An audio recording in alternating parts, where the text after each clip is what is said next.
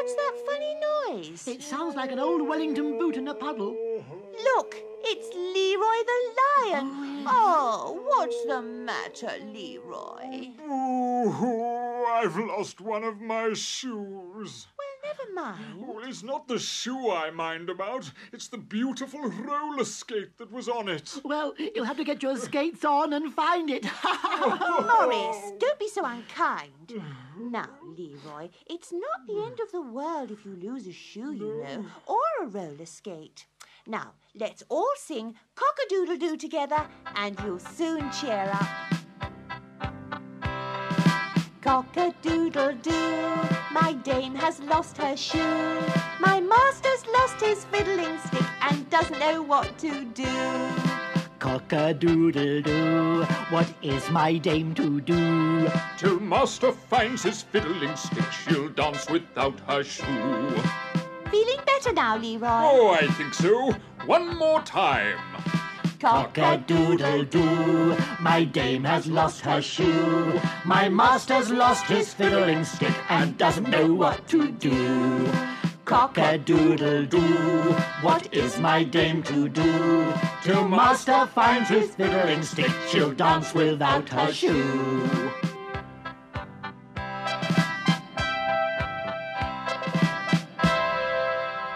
Oh, that's better. And look, here's my clever old roller skate. It's brought my shoe back. Oh, I'm so happy it's like my birthday. When is your birthday, Leroy? Yeah, do you know, I can't remember. But there's somebody's birthday I never forget. Whose, Leroy? Spot's birthday.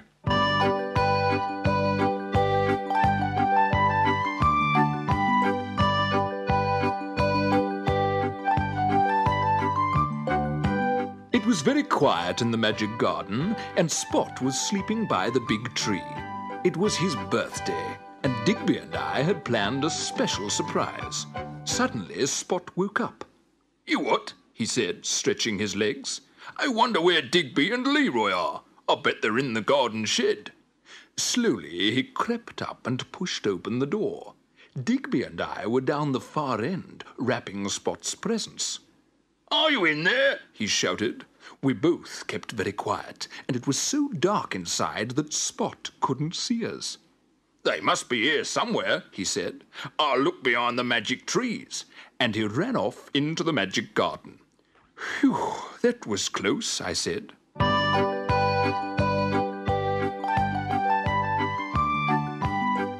Quickly, we finished wrapping Spot's presents and writing his cards. Then we walked back into the magic garden. Spot was running round and round trying to find us. "Hello, Spot," said Digby. "You what? Where have you two been?" he barked. "I have been having a nice walk," I said. "You what?" said Spot. "Yes," said Digby, "and I've been doing some gardening. It's such a lovely day." And he winked at me. Spot had forgotten all about his birthday. "Why are you winking?" he said. "Don't you know what day it is today?" I said.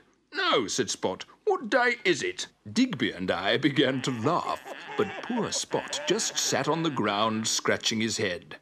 "Come on," I said to Spot. "We'll show you." "All right," he said, and followed us to the garden shed. "Close your eyes," said Digby. "You what?" said Spot. "Yeah, all right, but only if you tell me what day it is today." "In a minute," I said. I opened the door and led Spot inside. "You can open your eyes now," said Digby. Spot opened his eyes and stood back in surprise. "It's my birthday," he barked. "Are those my presents?" "Yes," we said. Spot ran over and tore all the paper off his presents. "Wow, look at this," he said. "A box of my favourite biscuits, and a big bone too. Thank you, Leroy. Thank you, Digby." Digby and I felt very clever keeping the surprise from Spot, and Spot was so busy eating his biscuits that he didn't notice Digby and I singing Happy Birthday, but we didn't mind. Happy birthday, happy birthday, happy birthday to you. Happy birthday, happy "This is my best birthday ever," said Spot, "even though I did forget it." and he ran out into the garden to bury his new bone.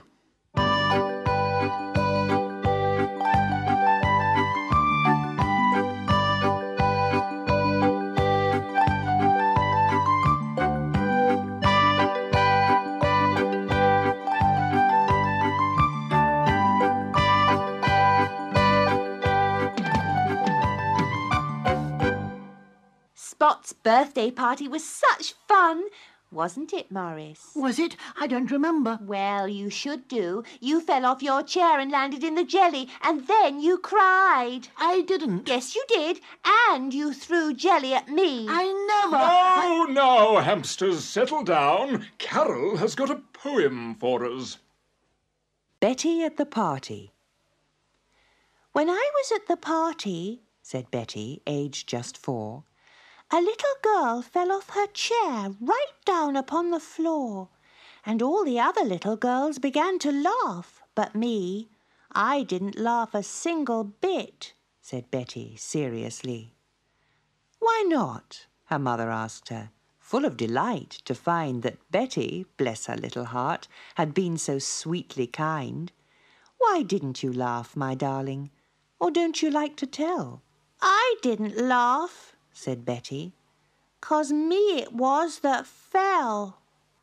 Look, Leroy, I baked some lovely gingerbread men. Goodness gracious, they look just like real people. Oh, no, they don't. They're just little cakes for eating. Here, have one. Oh, thank you. And while we're eating, we can listen to Nigel's story. The Gingerbread Man.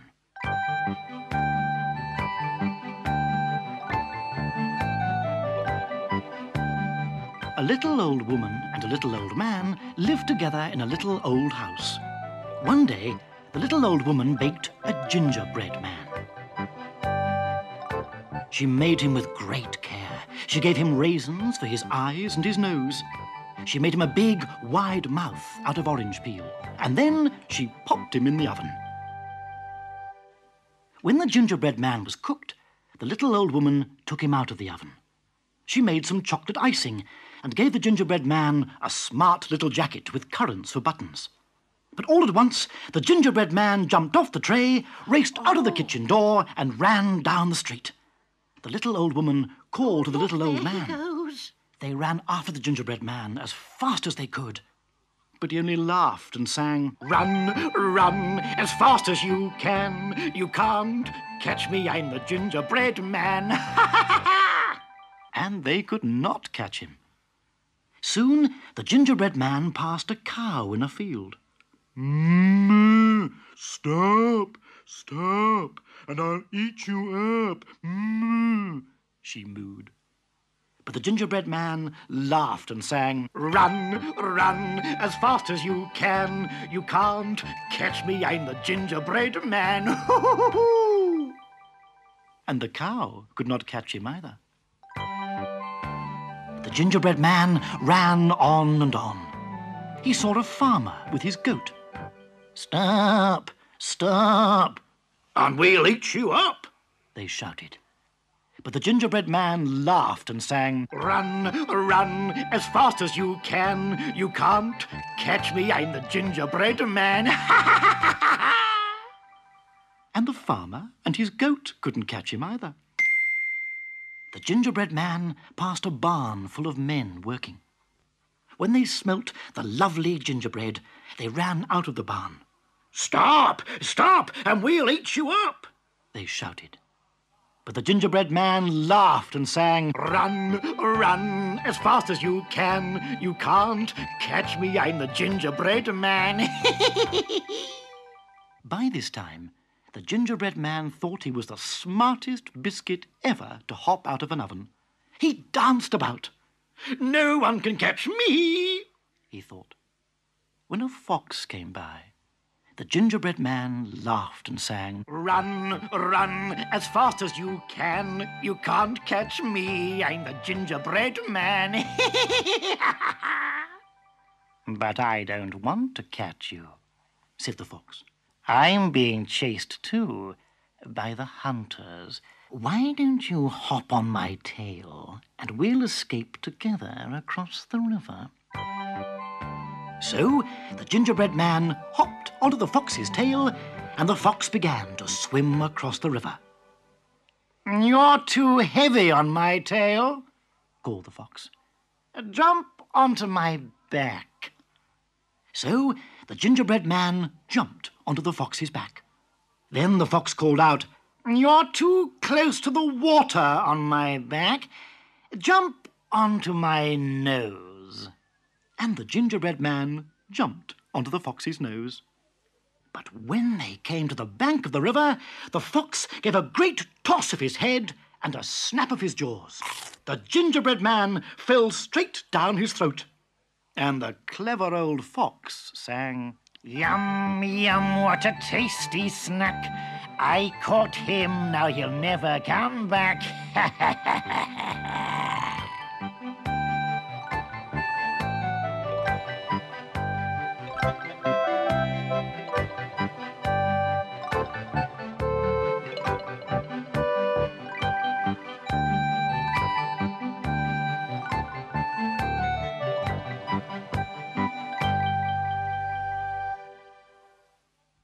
"Doris, where are you? I'm going to sing." Oh, no, you're not. "Why?" Because Stephen's going to sing. Little Bo-Peep has lost her sheep and can't tell where to find them. Leave them alone and they'll come home, dragging their tails behind them. Little Bo-Peep has lost her sheep and can't tell where to find them. Leave them alone and they'll come home, dragging their tails behind them.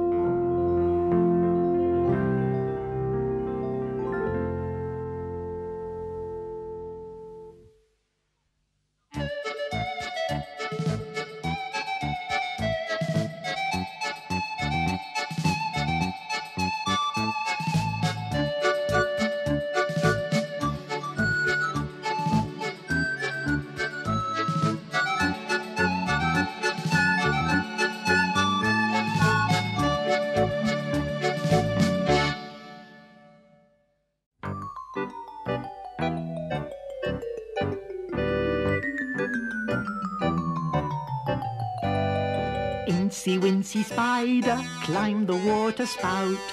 Down came the rain and washed poor spider out. Out came the sunshine, dried up all the rain. Incey, Wincey spider climbed the spout again. Incey, Wincey spider climbed the water spout. Down came the rain and washed poor spider out. Out came the sunshine, dried up all the rain. Incey, Wincey spider climbed the spout again. Incey, Wincey spider climbed the water spout. Down came the rain and washed poor spider out. Out came the sunshine, dried up all the rain. Incey, Wincey spider climbed the spout again.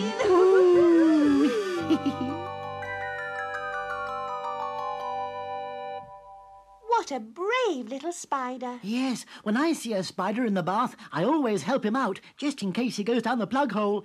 Even Incey, Wincey spider couldn't climb up our plug hole. Hey, Morris, Carol knows a story about another brave little insect. Does she? Ooh, who? The Hardworking Honeybee.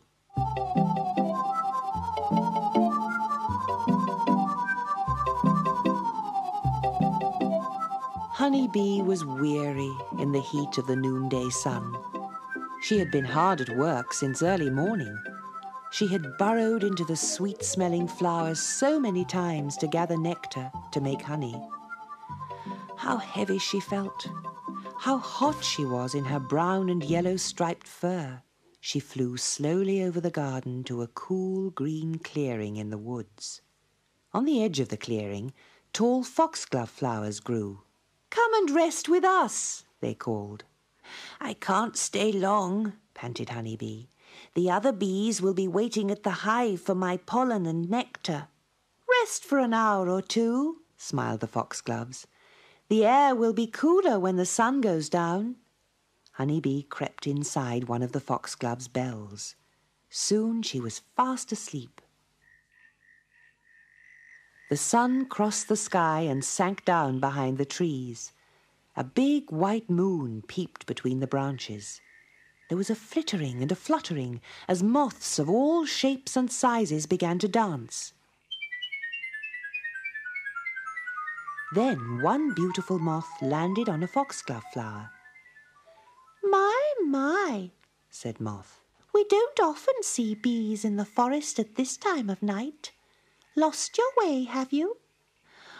"Oh, not really," yawned Honeybee, for she was still very sleepy. "But the sun was so hot, and I was so heavy with pollen and nectar." "What do you carry all that food around for?" asked Moth in amazement. "My brothers and I just sip a little nectar when we need it." "I take the nectar back to the hive for my sisters to make into honey, and the baby bees eat the pollen," said Honeybee. "Who cares about making honey?" Moth waved his feelers scornfully. "It's better to be free as we are and dance in the light of the moon."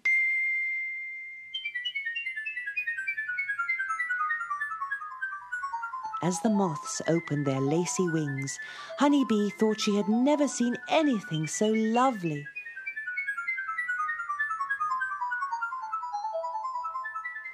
She looked down at her 6 stubby legs and sighed. The moon paled into a morning sky, and Honeybee crept out of the foxglove flower, her fur wet with morning dew. She thanked the foxgloves, sipped some dew, and waited for the sun to dry her out. An hour passed, and the shouts of children could be heard. "Let's have our breakfast in the wood," they cried. They spread a cloth on the grass. On the cloth, they put a loaf of bread, a dish of butter, and a large pot. "Look," cried the girl. "There's a bee on the ground. It looks exhausted, poor thing." "It's probably hungry," said one of the boys. "Give it some honey. Bees like honey. They make it in their hives." It was then that Honeybee saw the picture on the side of the honey pot. The picture was of something with shining wings and a glossy coat of brown and yellow. It was a picture of her. Honeybee rose into the air, puffed out with pride. "I gathered the nectar to make the honey the children are eating for their breakfast," she buzzed. "Moth will never get his picture on a honey pot. Oh, what splendid stripes! What bristling bee's knees!" And she flew off happily into the morning mist.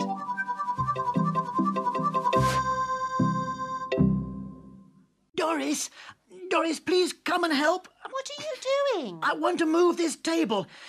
Leroy, will you give me a hand, please? What are you up to, Morris? Well, you'll see.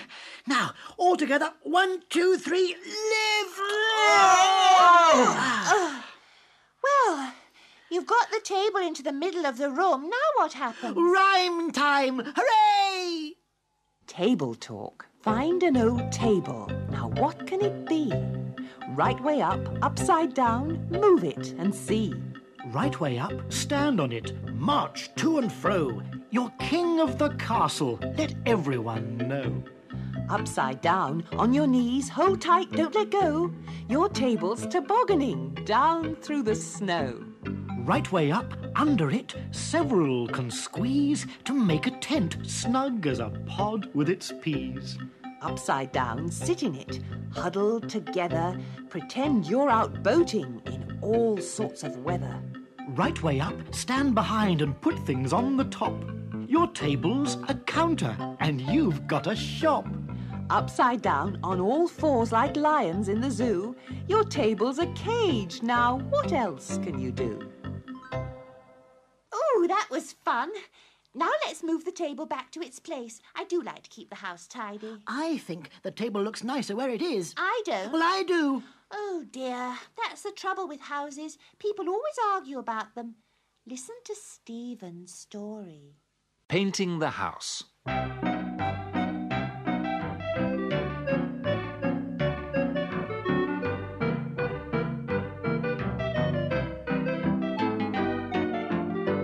Once there were 3 friends called Mr. Oscar, Mr. York, and Mr. Blake. They moved into a big old house which had been painted mauve. There was mauve everywhere. On the walls and on the doors, there were mauve window frames and mauve drain pipes. It was a horrid old house. "This house needs painting," said Mr. Oscar. "Yes, it does," said his friends. "We should paint it red," said Mr. Oscar. "No, we should paint it green," said Mr. York. "No, we should paint it yellow," said Mr. Blake. And they began to shout and squabble. How angry they were. Suddenly, Mr. Oscar ran off to the shops and bought a big pot of red paint. Quickly, the other 2 friends ran to the shops. Mr. York rushed back with green paint, and Mr. Blake rushed back with yellow paint. They put on their overalls, fetched out their ladders, and started to paint. At first, they painted slowly and carefully. Then they looked at each other's work, and they all began to paint faster and faster. They each wanted their own colour to show up the most. Soon they were all painting very fast indeed. The paint splashed everywhere. It splashed onto their overalls and onto the paths and all over the flower beds and onto the cat who was asleep under a bush. "Meow!" screeched the cat and leapt away. But the cat tripped up Mr. Oscar.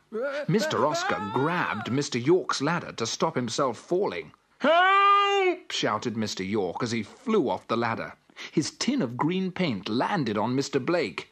"Oh!" yelled Mr. Blake, who got such a fright that he threw his tin of yellow paint into the air. What a terrible din they made. Paint tins flew everywhere. Red and green and yellow paint splashed over everybody and everything. And then all the friends began to laugh. "Oh, Mr. York, you are straight red and green and yellow," laughed Mr. Blake. "And you, Mr. Blake, are spotted all over in green and yellow and red," cried Mr. Oscar. Giggled Mr. York. "Mr. Oscar, you're a hotchy-blotchy mess of green and red and yellow." "Meow," said the cat. His fur stuck out in red and green and yellow spikes, and the colours made everyone so happy that even after they'd cleaned themselves and the cat and the garden, they left the house painted like a rainbow, in red and green and yellow.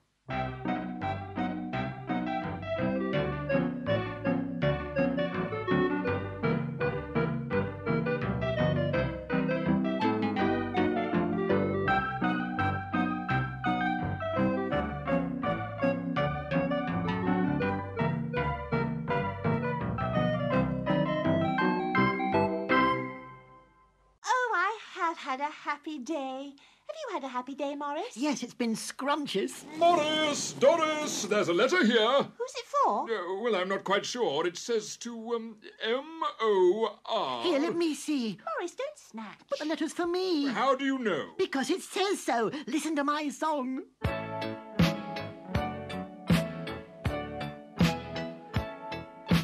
M-O-R-R-I, then add an S, that's Morris. My claim to fame is my famous name and my famous sister Doris. I'm good at making magic, for spells I've got what it takes. I'm good at making rainbows and good at making mistakes. Oh, really? M-A-G-I-C, a magic hamster, that's me. Though I'm quick as a wink, I just can't think of anyone I'd rather be. I'm always getting bright ideas, and oh, by Doris, I'm boffed. I'm always getting what I want, and always getting lost. oh, Doris, M-O-R-R-I, then add an S, that's Morris. M-A-G-I-C, Magic Morris, that's me. That's you. M-O-R-R-I, then add an S, that's Morris. M-A-G-I-C, Magic Morris, that's me. That's you. That's me. Goodbye, Goodbye, everybody. Everybody with the next soup. Goodbye, goodbye.